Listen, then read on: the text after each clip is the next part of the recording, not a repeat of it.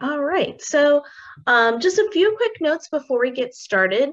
This presentation is being recorded, so if for some reason you just step away or you need to refer to it later, this recording will be available on Blue Island's YouTube channel and Facebook page starting tomorrow and will be up for 1 month. Additionally, I'm going to pop this in the chat right now. There is a handout that goes with this presentation. Let me upload it. Here it is. All right, so if you look in the chat, you'll see a attachment for that handout. It's called Cutting the Cable Cord. You can download that at your convenience, but that handout has some information that I'm going over in this presentation, but in more detail. So pricing, names of the devices, price ranges, all that kind of stuff. It is a little long, but it's something really nice to refer back to if you do have questions and you're ready to cut the cord. So a little bit about me. I haven't had cable for a very long time. So I cut the cable cord mostly out of financial need. I was in college and having a traditional cable package was just way too much for me in my budget. So I started with Netflix and I went on from there, and I haven't had cable for over 10 years. And I'll be honest, I really don't miss it. I'm still able to watch everything that I want. I feel like I don't miss out on everything in between my streaming services and the services that the library provides. I feel like I have access to everything. So through this presentation, I'll talk about how you can cut the cable cord, what you'll need to break up with your cable company, and then kind of going over the streaming services and devices that are out there. If you do have questions during the presentation, pop them in the chat. I will read them out. Don't feel like you're interrupting me at all. I'm here to help. I'm here to be interrupted. So if you decide to cut the cable cord, there are a couple things that you do need in order to get what you want. So, you can't just tell Comcast, see you later, I never want to talk to you again. Unfortunately, you do need an internet connection. This internet connection will allow you to stream content to your television, and we'll go over the specific types of internet connections that you need later on in the presentation. You will need a streaming device. Again, we'll go over those a lot later too. A device is anything that allows you to access the various streaming options. You may already have one of these, and we'll go over that in detail in a little bit. And so if you have internet and a streaming device, you're like halfway there. A lot of the effort has been done for you. Streaming options, also known as streaming services or streaming channels, that's going to allow you to access the content you want, like TV shows, movies, etc. A lot of these services are not live TV, but in the past 2 years or so, a lot of live TV options have surfaced. So we'll get more into that later. And then a third option that you can consider is a digital antenna. Unless you have an antenna built on into your television set, or you have those little like bunny ears, might be hard to get the basic public broadcast channels like 257. So a digital antenna is a great option that doesn't require internet, doesn't require streaming service. It just gives you live TV without anything else. Another important thing to consider is your budget. A lot of this stuff can add up very quickly. And we'll see more of that when we talk about the streaming options. Once you have your Netflix, your Hulu, Amazon, HBO, Stars, soon enough, you're paying just as much as you did for traditional cable. So it's important to think about how much you want to spend when you cut the cable cord, because the end goal is you want to save money, and excuse me, you don't want to, have that huge monthly cable bill anymore.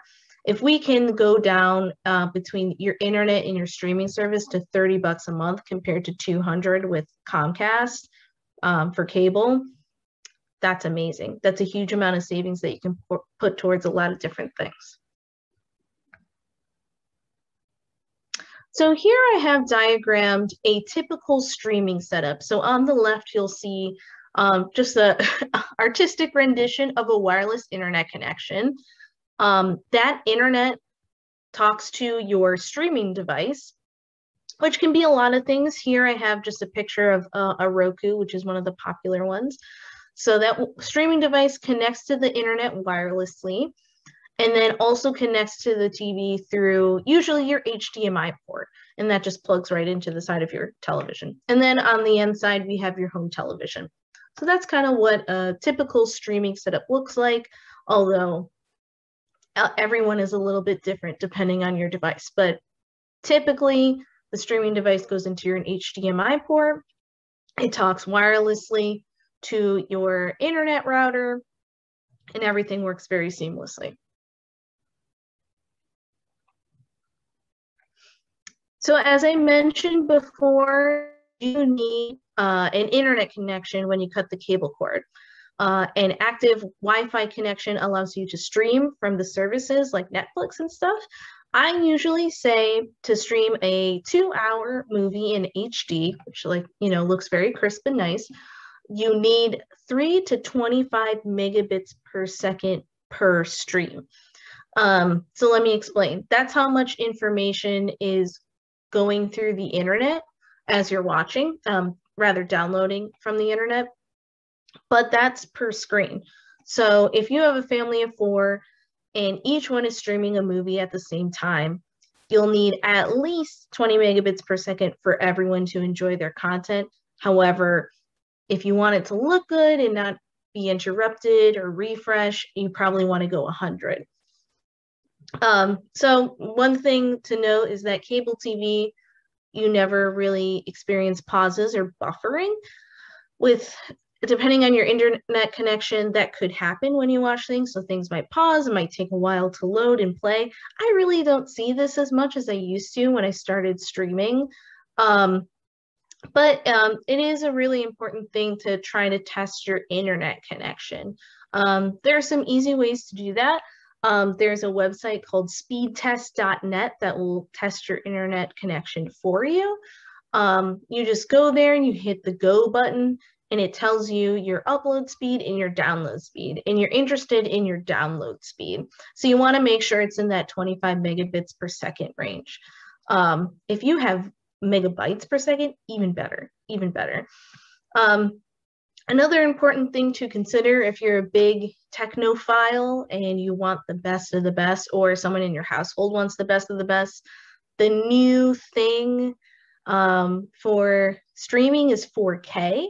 Most HD is 1080p, and so 4K is 4 times better than 1080p. So what that means is it'll be better picture quality, it'll look nicer. However, that's just more information coming down the pipeline. So that 25 megabits might not be enough for a 4K. So if you have a 4K TV and you want to watch things in 4K, it might be worth looking into a higher internet connection. Again, keep that budget in mind. The last time I looked, the standard Comcast internet package is 15 megabits per second. Which is not that bad. You can watch a lot of things with that, especially if you don't care about the picture quality or anything. So you might already have this and you're good to go. But I would try that speedtest.net just to make sure everything is working. Any questions about internet connections before I move on?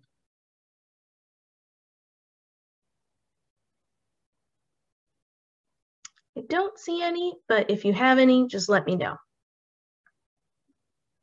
So in order to access streaming channels like Netflix and such, you need some sort of device to access those services. So this is kind of like a replacement to your cable box. The best part is, and I find this a lot, you may already have a streaming device and not know it, which saves you money. So if you already have your internet at 25 megabits per second and you already have a streaming device and you have a TV, you you can just get rid of your cable service right now and you're okay. So I have listed some of the streaming devices that you can use. A smart TV, those are becoming more and more prevalent. The TV, so instead of that streaming setup I showed you in the beginning, where your Wi-Fi interacts with the streaming device and then goes to your TV, you cut out that middle part and the Wi-Fi connects to your TV. You download apps, basically like you would on a smartphone to access your streaming services, and you're done. Blu-ray players, video game consoles. So if you have anyone who's a big gamer, you're good there. Even a laptop with a connection to your TV, usually an HDMI cord, can stream content. But the big three that I see most often are the Roku, the Amazon Fire Stick, and Chromecast. To a lesser extent, Apple TV is out there, but out of all the options, the Roku, the Amazon, and the Chromecast, Apple TV is the most expensive. I believe that device starts at $150. So first thing I would do is I would make sure that you don't have a streaming device in your house already. And if you do not, I would look at the handout and check the prices. Right now, the lowest priced streaming device is the Roku Express stick that just plugs into your TV's HDMI port and you're good to go. It's about like $30. Again, the most expensive is Apple. There are two options too, the boxes versus the sticks. Honestly, both are really good now. The boxes used to have a lot more stability in regards to streaming, but you know, I've been using the stick ones for a while and I haven't noticed a difference at all. So think about your budget again. 30 bucks, not that much. And if you want to wait, you can always find it on sale, usually around like Black Friday or something. So worth checking out to see what fits your needs.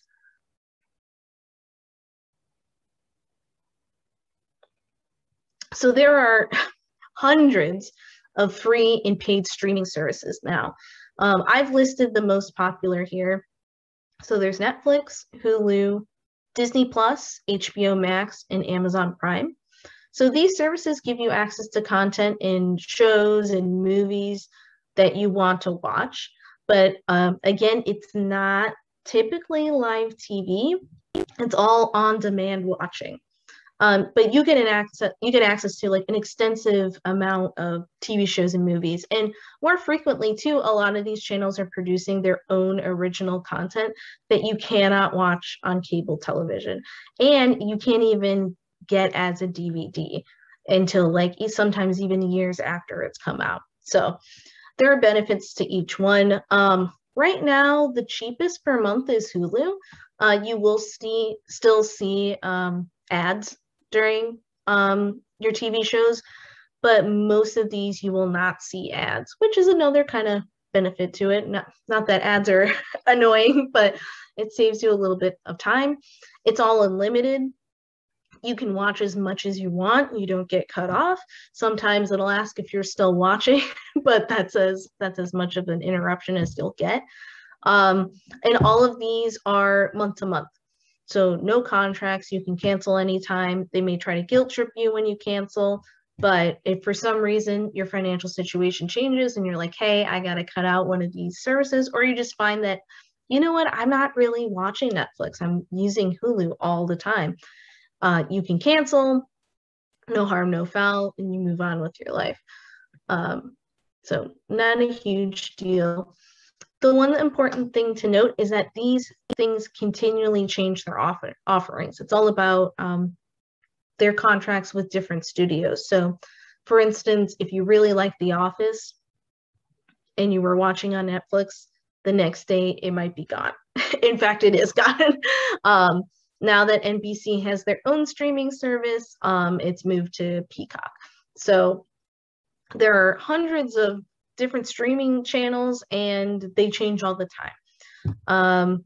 It's really hard to keep track of them, but that's something important to note. And there's a lot of specialty channels too. If you find like you're only really watching British television shows. There are a few different streaming options that you can look into from that, like Acorn TV or BritBox, and then you can cancel Netflix. Lots and lots of options. In fact, there's so many. The handout goes over the big ones and then some other ones too.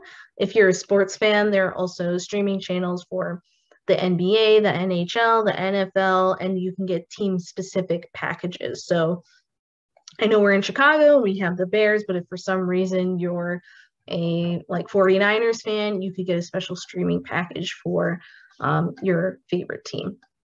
It is rather pricey, but it is something to keep in mind.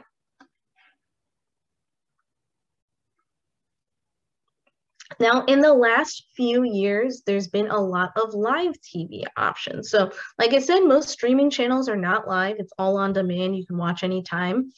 But this live TV option, it's basically like cable. You know, you can watch the Super Bowl as it's playing instead of watching a recording later. You can pause it. You can play it, you know, you can do everything you want. You can even fast forward through some commercials sometimes. So live TV is an option. When I first started teaching this class, this was kind of the hardest thing for some people to reconcile, especially for sports fans, because they couldn't watch their favorite teams play live. But now that's really gone by the wayside. It is more expensive than streaming services. So even the examples I have here, the lowest monthly cost is $25 a month for Philo. And as opposed to when we looked at the streaming channel options on the last slide, and the lowest was $7. But you get what you pay for. So you can watch live sports, live reality shows, you know, whatever you're interested in watching. And I've also noticed in the last 2 years, classic cable companies like Comcast and DirecTV have pivoted and created their own live TV streaming options. Like, I think Comcast is called Xfinity Stream, and then DirecTV's is just called DirecTV Stream. So other cable providers and networks may follow suit. Their prices are really hard to pin down because they give you a lot of different prices depending on if you're returning, all this stuff. So something to keep in mind, you might not be saving that much money if you get the live TV option, or maybe if that's, you know, you're looking at your budget, maybe you only want YouTube TV as your option. So again, these work exactly the same as having cable. Live channels are presented in real time, except they come streaming over the internet rather than a cable wire. You can even record shows. In the handout, I outline what every service offers, but a lot of them offer a DVR called Cloud DVR. So you can record shows or sporting events that you might not be able to see and watch them anytime. Which is nice because if you ever had DVR, you had to rent a box or something, and now it's all on the internet. And you can also add extra channels and whatnot too. So kind of going back to budgeting, it's really easy to see how all this stuff can add up. If you get YouTube TV at $65 a month, and then you get Netflix at $10, and then say you also want to get Amazon, and that's another $9, you know, you're already looking at, you know, over $80 a month, plus your internet bill, which could be like $30 a month. So that's why I think having a budget at the get-go is really, really important. It shows you, you know, how much everything is going to end up being.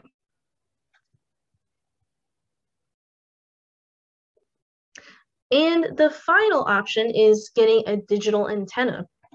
So if you're like Amy, I don't really care about Netflix.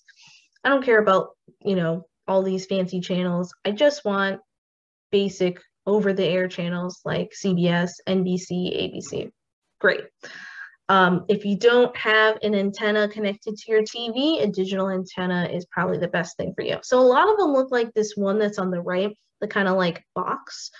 So again, it's live TV, doesn't require the internet to work.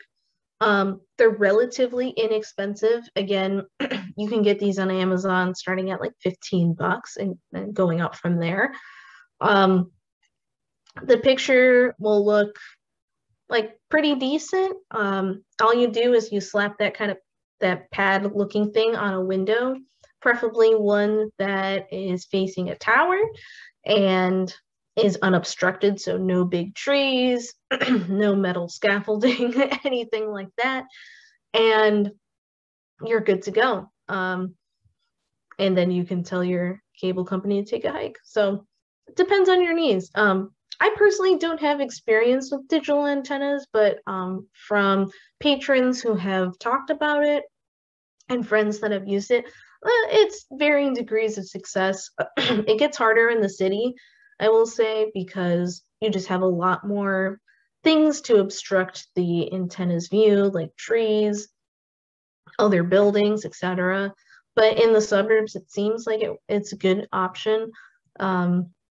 Again, these are channels, if you do get a live TV option, that you will have access to, but it's definitely cheaper. You pay, $16 for a digital antenna, and then that's it. And then you have those channels forever. So no monthly fees, no internet required, something really easy that you could do.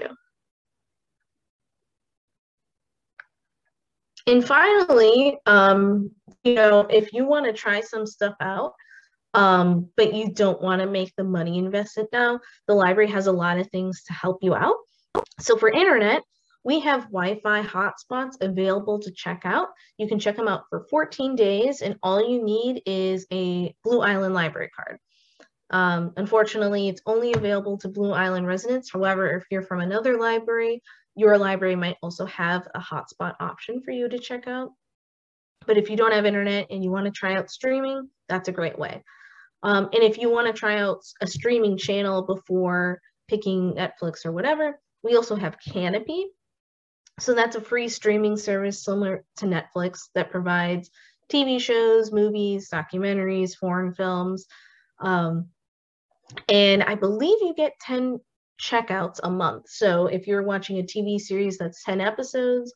If you're watching movies, that's 10 movies. Again, that's for Blue Island residents, but if you are a resident of another town, your library might also have Kanopy. And finally, the library also has Roku sticks to check out. So those are the things that plug into your TV's HDMI port.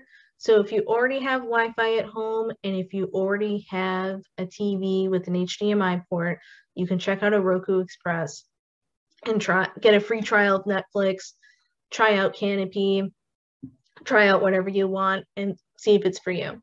We're here to help, and why spend the money and try it out and you hate it? Use the library services to try it out if you can before you make the investment. But that is all I have for you today. I put the Blue Island Library's email up there, reference department at blueislandlibrary.org. They'd be happy to answer any questions about the services I just discussed in the last slide.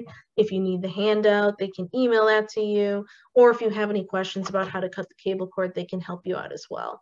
Do you have any questions for me about cutting the cable cord? I am going to actually...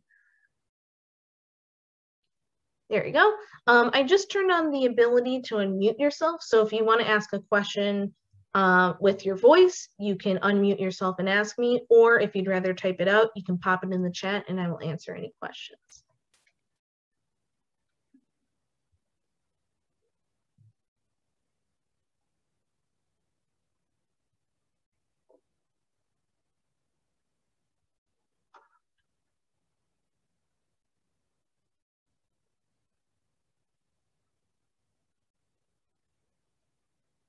I am not seeing anything pop up.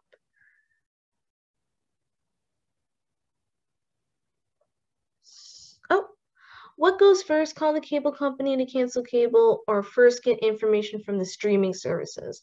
That's a great question, Esther. Getting the information from the streaming services is really easy. You will need to go online and do that to sign up and make an account, and you can usually get a free trial. I would actually suggest calling your cable company to cancel cable first, because that's what takes the longest. From going to Netflix's website and signing up and getting it set up on your TV, it takes like 5 minutes. But as you probably know, calling the cable company to cancel and then returning all their equipment can take days. So I would cancel your cable first. And while you're waiting for that process to unravel, maybe look at the handout or go online and check out what some of these streaming services offer and make a decision in the interim. And then you're good to go. And especially with, you know, Amazon Prime and stuff like that, you could get your streaming device if you don't have one within a day or two. Whereas I know when I canceled my cable, that took like a whole week of my life. So I would suggest canceling your cable first. They'll probably give you like an end date to return all your equipment, and then signing up for a streaming service and setting it up.